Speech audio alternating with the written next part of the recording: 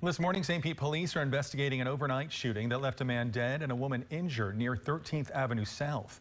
New at 11, 8 on your side's Nico Clemens talked with a woman who's worried that crime is getting worse in the neighborhood. The terrifying moments for people living in the St. Petersburg neighborhood. Police say a group of people were outside when someone started shooting at the group.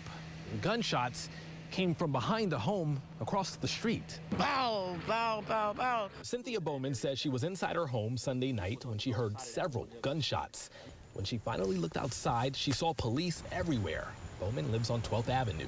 She's lived in this neighborhood for several years and says the violence is getting worse. It's getting to be kind of bad because I'm sitting there, I have to keep my doors locked because all time of night I do hear a lot of shooting. St. Petersburg police say 28-year-old Demario Thomas was shot and killed. A 25-year-old woman was also shot and sent to the hospital.